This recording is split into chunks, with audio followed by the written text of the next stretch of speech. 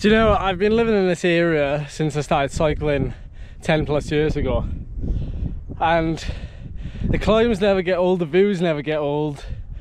I just feel like incredibly lucky to be able to show you these things, and that like I have this area to play on. And I know it might not seem like anything, you know, we could be in the Alps, we could be anywhere that like is cycling like prime country, but I gotta be honest, like I've literally got everything here right on my doorstep to train and to achieve, and there's literally no excuses. Like, this is prime countryside that will get me to the condition I need to be in. How incredible is this? It's Tuesday, so what's happened the last few days to keep you up to date? Well, Saturday was the hill climb. Sunday I did a really nice ride down to Rossilli because it was actually the big Ironman Wales event on Sunday, and so most of Swansea, most of Gower was down there, so it was very quiet over on the Gower Peninsula on Sunday, so I decided to make the most of it. We have some unseasonably hot weather currently, hence why I'm in shorts and jerseys. It's supposed to get up to 28 degrees today. It was fairly warm yesterday, Monday, but I ended up just doing a really easy sort of recovery ride because I wanted to get back into some proper training today. But on the cards today, we do have some intervals. I want to maybe get out for an hour and a half, 2 hours, and then we might top it up with some endurance riding this evening with the group. Now for me in particular, with my preparation ahead of the hill climbs and the British Hill Climb Championships, keeping volume relatively high, or doing as much as I can possibly do without becoming too fatigued, is quite important. It's something that I found to work for me specifically for years and years and years. It certainly forms the basis or the backbone for some of my best ever performances, but that might not be a surprise to hear that. So I'm gonna do some intervals. I got 3 sets of 30-15s, and there'll be 8 reps per set. So each set is probably about 6 minutes long, something like that. So the sets are quite short actually, but that just means I'll be able to go harder, hopefully in the 30-second reps. It's not really to any sort of power target, even though I do give myself like a sort of a benchmark, and for this we've set it at 450 watts, but it's pretty much at capacity, as hard as I can go for each of those 30-second intervals. Now, speaking of the weekend just gone, our friend Bryn, who loves an epic ride or two, has just completed this massive ultra endurance event. He started on Friday morning at like 10 AM and he finished on Monday morning at like 6 AM. He slept for only 55 minutes. Most of it was off-road, it was virtually all off-road. He rode for 62.5 hours and 900 kilometers. Like, check this out. There's the event there. That is outrageous, Bryn. Absolutely outrageous. Well, if you need some inspiration to ride your bike, that's it right there.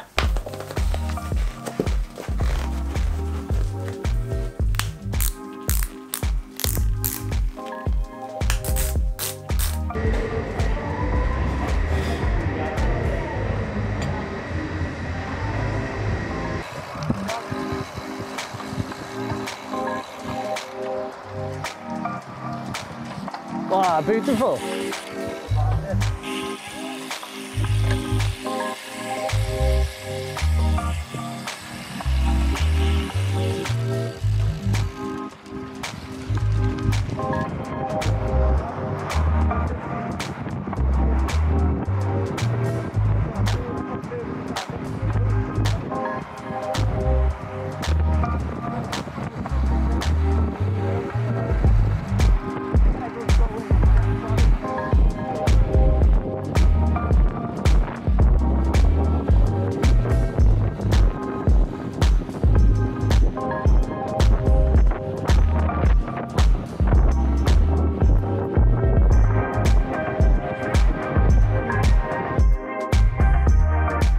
Good morning, world.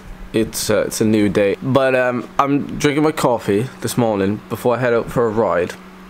It's another scorching day, and I've come across this YouTube channel which was recommended to me, called Wolfpack Adventures, and the video is called Riding in the World's Most Dangerous Mountain Bike Event, and it's 20 minutes of like pure, for me, adrenaline filled, like edge of your seat dudes, just like, and like male and female just sending it off big drops, like rocky surfaces, slippery rock. Like, I'm not sort of into this thing, but when I watch it, it just makes me all yo. Oh, and I've always felt really.